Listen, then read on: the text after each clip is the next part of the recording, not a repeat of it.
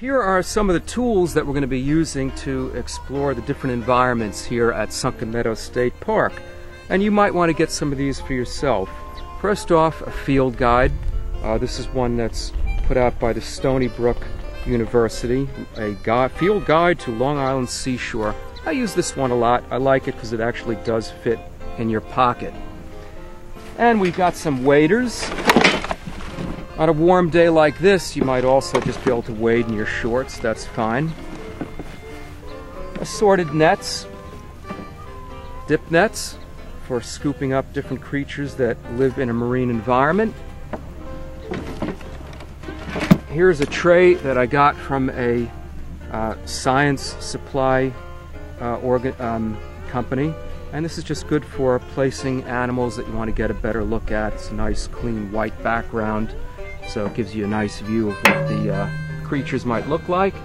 And Lane and I are going to be doing some seine netting. Okay, this is a seine net. 2 poles. The net is weighted on the bottom, so that end sinks. Floats on the top, so that end floats, and the fish get caught in between the 2 ends and the 2 people pulling the seine net, which is what we're be doing later. It's a good way to observe a lot of different marine organisms. Some other things you can bring: small plastic containers. Ziploc bags are good as well for temporarily holding creatures before you release them back into their environment.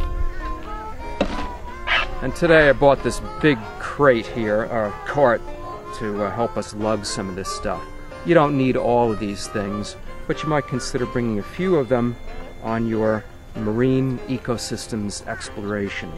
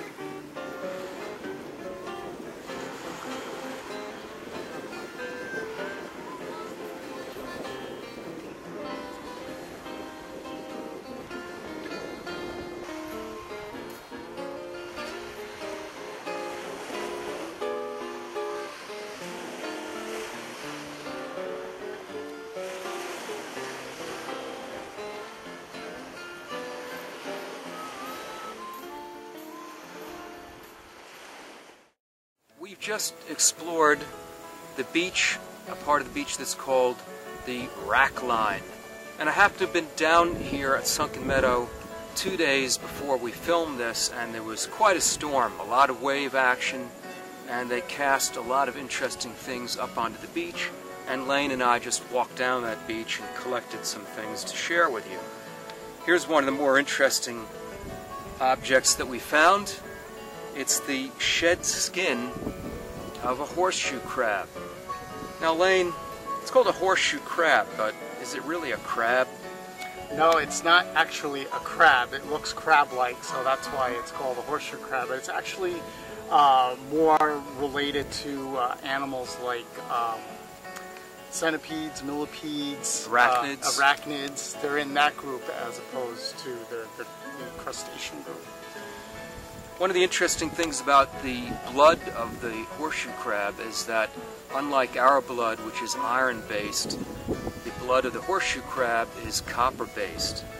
And it's of great interest to scientists for that and other reasons, so these are often collected for medical research. They're often collected for bait as well. And the horseshoe crab come up to shore every spring to late spring to lay their eggs. And those eggs are very important to migrating wading birds, especially the red knot, which is endangered. And a lot of the harvesting of these horseshoe crabs have reduced their numbers and their success at laying the eggs, which have been harmful for the migrating birds that come up the eastern coast and count on those eggs to refuel as they go up to the Arctic to breed.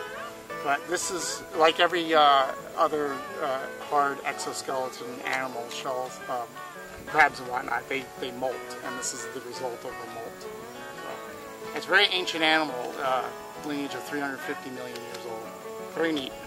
They're especially common here on the beaches in June. That's the best time to observe them because they're coming up on the beaches, as Lane said, to lay their eggs. What do we have here, Lane? This looks like a hard clam, or quahog. Quahog. Quahog. Mercenaria mercenaria. And this is just one shell. They're called bivalves because they have two shells. And anything else you want to add?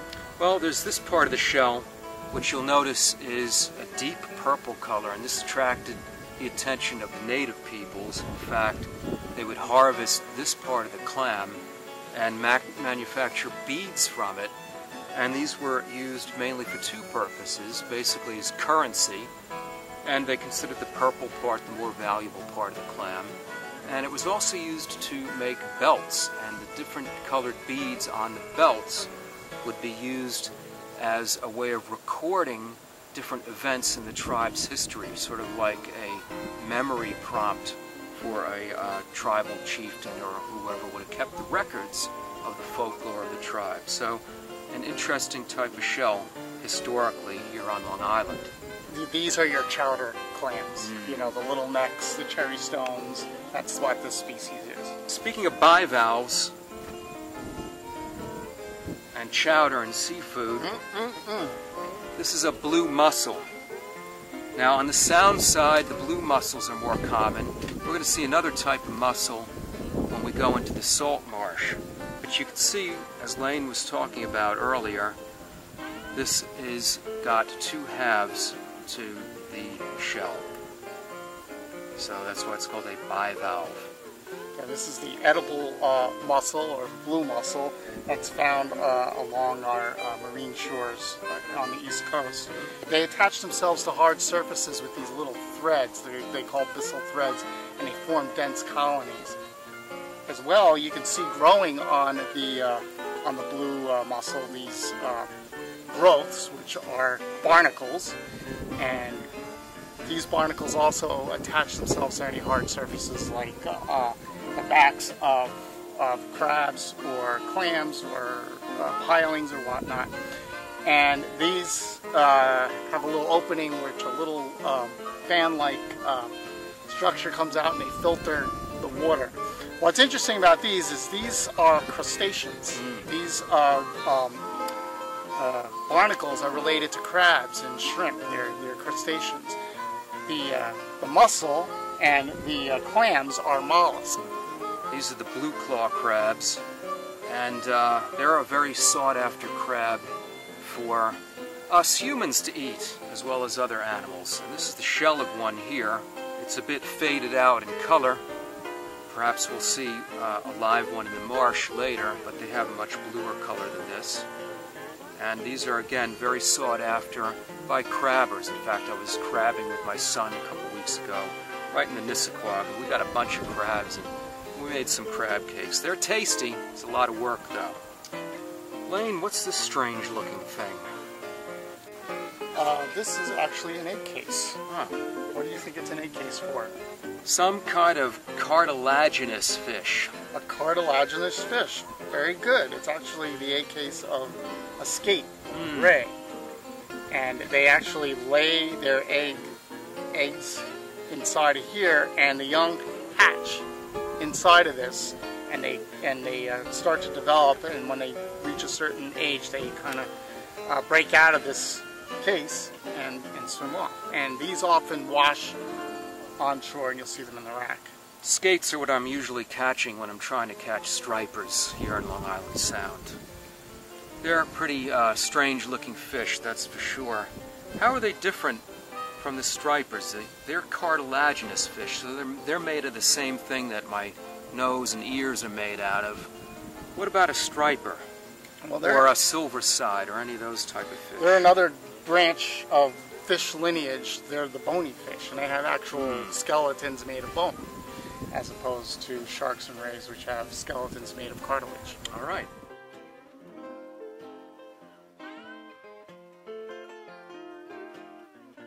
going to explore the dune here. This is the primary dune for this beach, and we're going to identify some of the different plant species that you might see here at Sunken Meadow State Park in the dunes. Let's take a look, Lane. All right, John.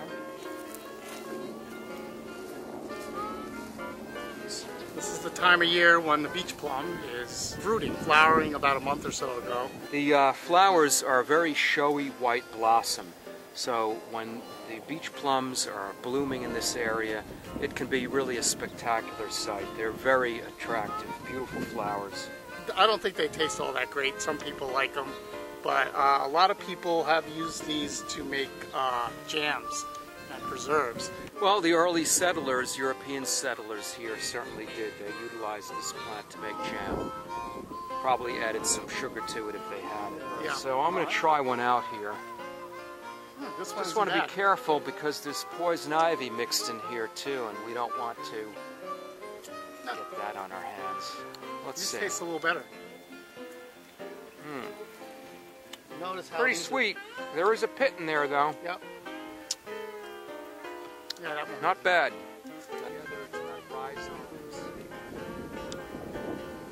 Here's a plant we don't like to see in the dunes. This is called mugwort, and it's a non-native species of plant that was introduced from overseas, whether that's Europe or Asia, and it grows very densely. It tends to choke out any native plants that it grows nearby. It doesn't provide a lot of food or good habitat for animal species. So unfortunately a plant like this is a problem. How it got here? Probably introduced, it looks like some sand was dumped here from somewhere else. Probably the seeds or rootstock were mixed in with the sand, and wow, it starts growing very quickly. A non-native species here. Here's a handsome looking tree. This is the Japanese black pine, and as the name implies, it isn't native. It was planted basically as a landscape tree because of its ability to thrive in this type of maritime environment, much as the other plants that we've seen. The species is not doing too well. There's a type of insect which bores into the bark, which has been killing off the black pines. Although they're a handsome tree, non-native, and they're dying out bit by bit. Okay, so earlier we saw a Japanese black pine, which, as we mentioned, was planted here for landscape purposes, and that one was pretty healthy. Unfortunately, you see this one is blighted and dying out because of insect damage. So this is what's happening to most of the black pines that you're going to be seeing planted in our state parks along the seashore.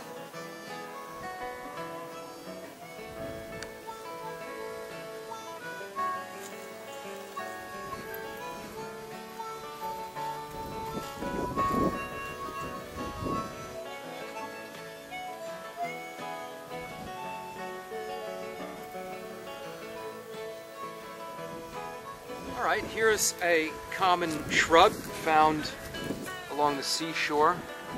This is called bayberry, and you see here there's a profusion of the berries themselves. They have a waxy coating, and in fact the early European colonists here would harvest these berries and melt off the wax coating and use that to make candles. And the bayberry leaf itself is used as a flavoring in food.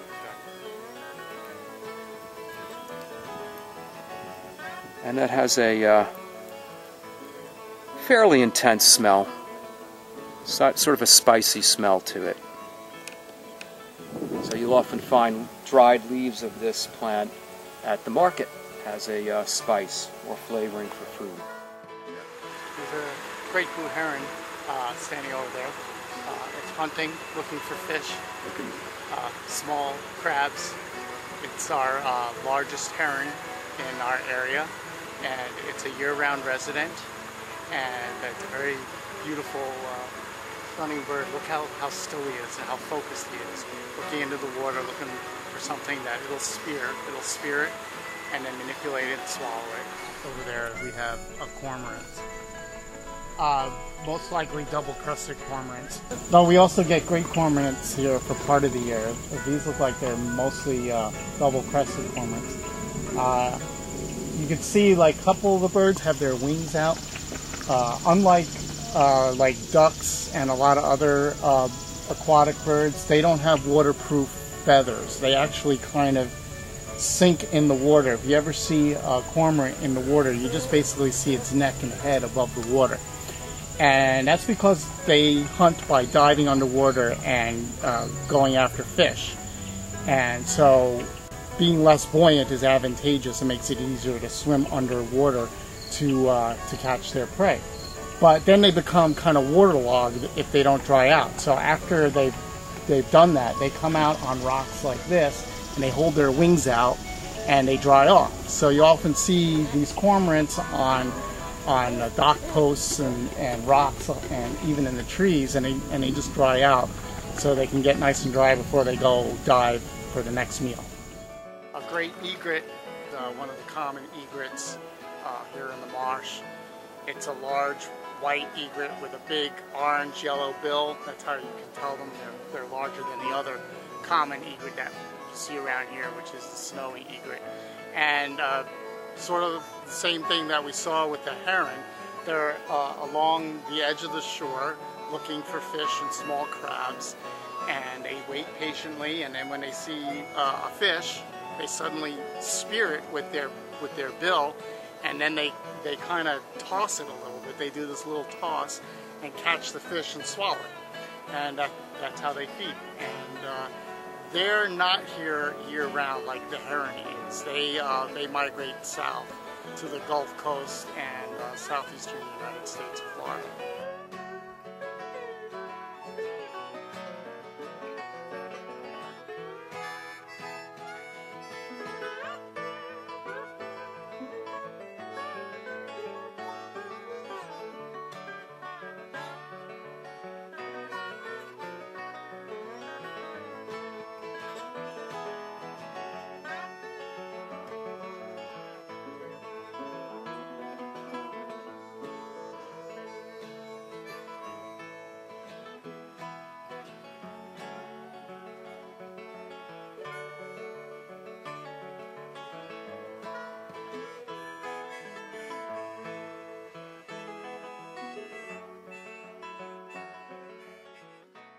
We just pulled a seine here in the marsh, and we came up with some species that are a bit different than what we saw in the Sound.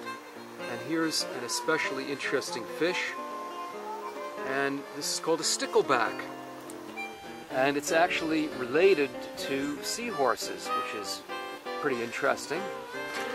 And these can tolerate salt, brackish, and freshwater conditions.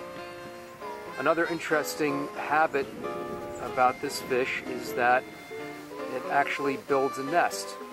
The male is able to excrete a substance. It's a lot like glue, and it glues together a nest out of plant material, and the female lays eggs in the nest, and the stickleback will guard the eggs until they hatch out.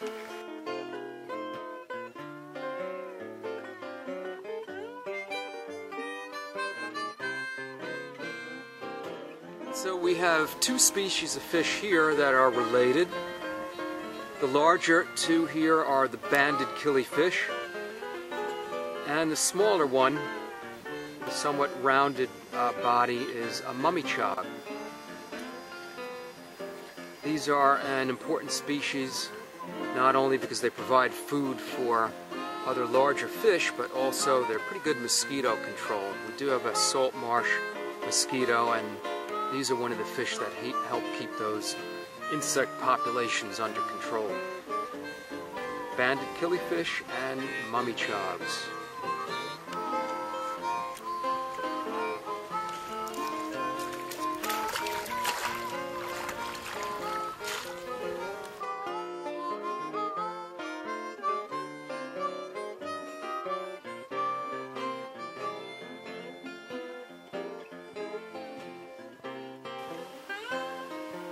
These are grass shrimp. Very common here in the marsh. When we did our seining, we must have pulled up hundreds of these things. And they're going to be feeding on zooplankton that they're going to be finding in amongst the Spartina grass that we saw earlier. And they're going to be definitely a part of the food chain. Lots of different organisms are going to be eating these shrimp.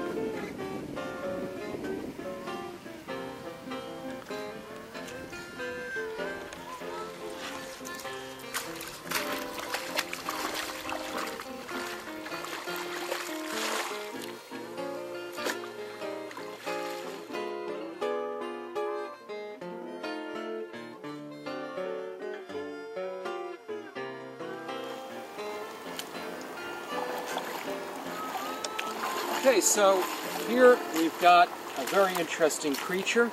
It may not look like a fish, but it is one. It's an American eel. And this is an example of a species whose life cycle takes place in both saltwater, brackish, and fresh water. These fish lay their eggs in the Sargasso Sea in the Atlantic, way out. And then the larvae drift in towards shore. The European eels, their larvae drift towards Europe, and the American eels drift towards our coast. And they seek estuaries like the Long Island Sound, and then travel through those to rivers like the Nisququag River or Sunken Meadow Creek, where we're at now, and they travel up those rivers into fresh water, and there they develop into adults. And after a number of years, the adults then make the return trip back out through the river, out to the estuary, out to the Atlantic, and out to the Sargasso Sea, where they breed, lay their eggs, and then die. So this is a very good example of a fish that would benefit by dam removal, because that would allow better access for species like this to live out their life cycle. They're slippery. They might not cooperate. That's pretty good.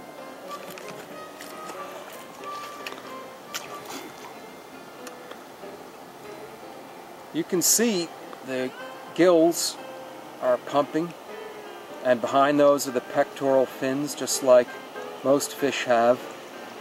The dorsal fin runs much of the length of the entire back, all the way to the tail. So he's a lot different looking than most fish, but definitely a fish.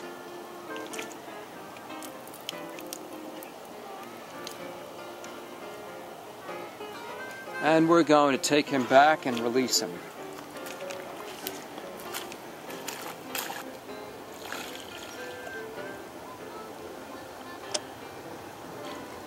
Saw this blue claw crab here, and as we mentioned, this crab is prized as seafood, and they're pretty common here in the saltwater marsh, and they're a predator. Those pinchers can crack open shellfish. Yeah. They can capture swimming finned fish. See, and they can nip you pretty for it. Let go, let go. Just let go. I thought you might get nipped.